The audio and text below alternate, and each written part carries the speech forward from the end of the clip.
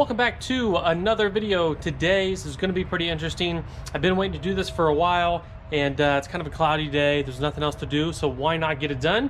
And that thing that we are going to do is going to be a bow guard. I've wanted one of these for a while. We are getting some scratches from that roller. I'm going to show you those now, and then we'll show you how this works.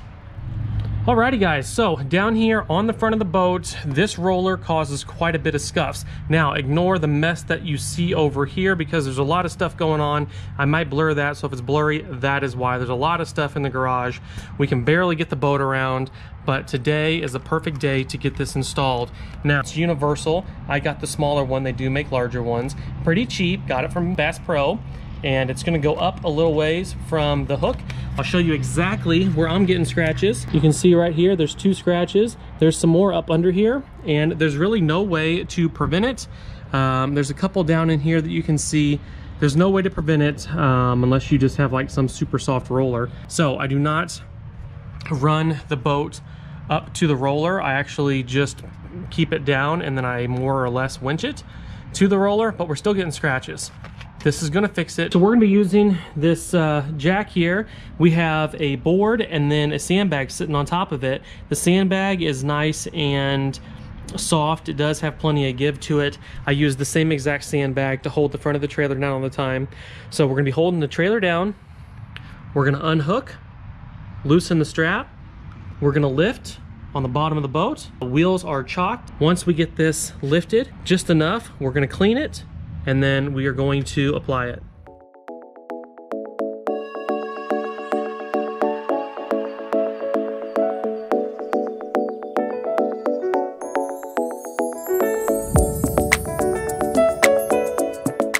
Alrighty, so we have this.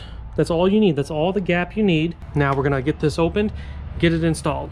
You can see exactly where it's rolling. This is not dirt. This is actually where it's scuffed up.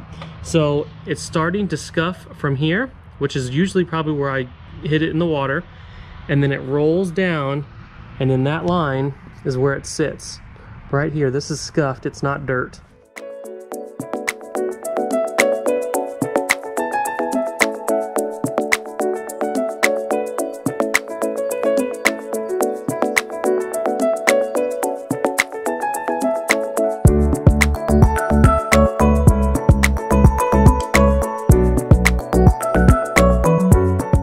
Alrighty guys, here it is. What do you think?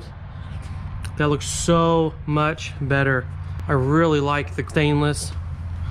That looks awesome. So everything went on really well. One thing to make sure you make note of is you want to get this high enough to where your actual scuffs start, because if it's too low and you hit, I personally don't want the roller to hit the boat and then hit the plate, which could pop it off possibly.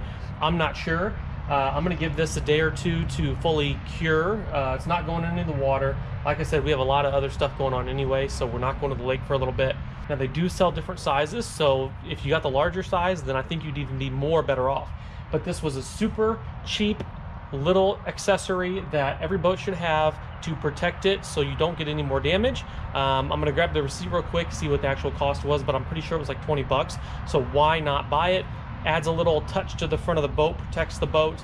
Alrighty guys, so hope you enjoyed the quick little video. We're gonna get this boat back in the garage. The next time you see it, it will be in the new garage. So we'll definitely have to do a test fit. It's a little different of a garage. It arches a little bit, it's same dimensions. It's a little deeper, so definitely gonna be doing a video on that, showing how it fits in the new one for anybody who else didn't see a previous video of how it fit.